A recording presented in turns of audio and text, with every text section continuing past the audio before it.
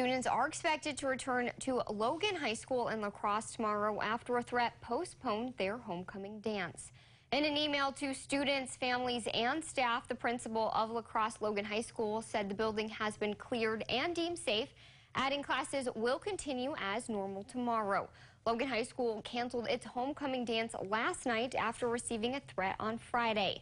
Though the principal called the threat, quote, unsubstantiated, he decided to cancel the dance. He says it will be rescheduled. The district is currently working with the La Crosse Police Department to investigate the threat.